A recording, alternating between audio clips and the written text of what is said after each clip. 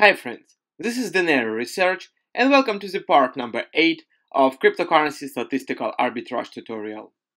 In the previous video we have finished implementation of the spread builder. Just to remind you, we need spread because it is a stationary process, which means both mean and variance are constant values and they do not depend on time.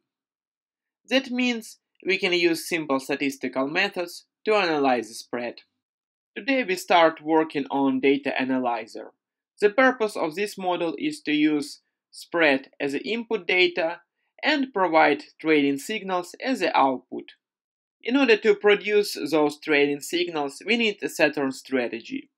In our case, data analyzer will be based on mean reversion strategy with Zscore. If Zscore goes above or below certain values, we open long or short positions respectively, and when Zscore returns to 0, we close those positions. Sounds very simple. Today we'll have a theoretical video where I'll try to explain what is Zscore and how to calculate it. And next time we'll implement data analyzer. Let's take a quick look at our spread. If we take all values of this spread, like 3, 4, 5, 7 and so on, and put them on the chart, where horizontal axis represents the spread values and vertical axis represents how many times these values were observed, we'll receive distribution chart. Our distribution chart may look like this bell curve. In statistics it is called normal or Gaussian distribution chart. Most values of the spread are located very closely to the mean, and very few of them are located on certain distance. Z-score is a distance between value and spread mean measured in standard deviations.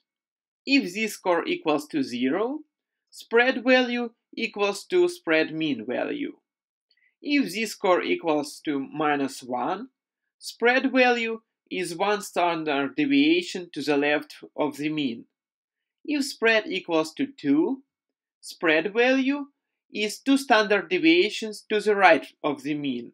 In this score range between -1 and 1, we'll have approximately 68% of all spread values, and in the range between -2 and 2, 95%.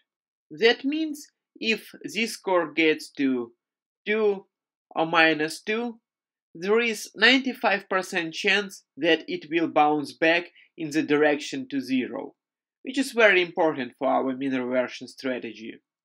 So how do we calculate this score? The formula is pretty simple.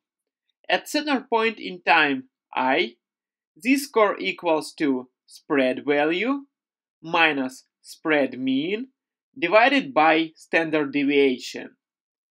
Because mean and variance are constant in time, we do not have this I subscript next to them. This formula repeats what we have already observed on the chart. If spread value equals to spread mean, the result of this subtraction would be 0, and 0 divided by any constant value will give us 0 Z-score. If spread value is one standard deviation away from its mean, the result of this subtraction would be either negative or positive sigma, and sigma divided by sigma will give us either -1 or 1 Z-score. And finally, if spread value is two standard deviations away from its mean, the result of this subtraction will give us either -2 sigmas or 2 sigmas, and if we divide the result by sigma, we'll get either 2 or -2. But on practice we need some flexibility. We do not know how historical values affect current spread values, and during backtesting we have to deal somehow with look-ahead bias. That is why instead of simple mean and standard deviation, we'll use rolling mean and rolling standard deviation with window size n.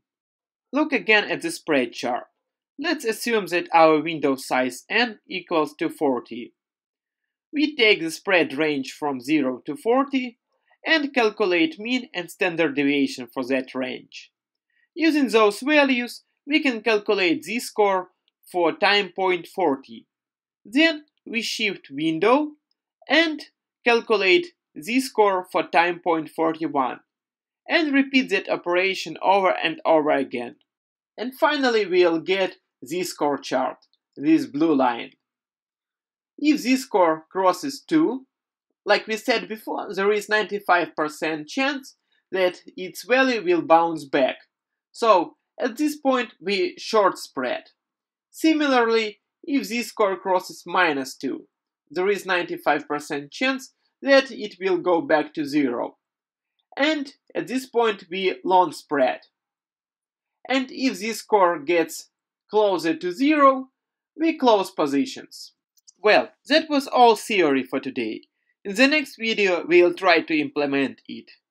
Thumbs up if you like this video, subscribe to my channel if you want more videos, and leave your questions in the comment section below. Bye!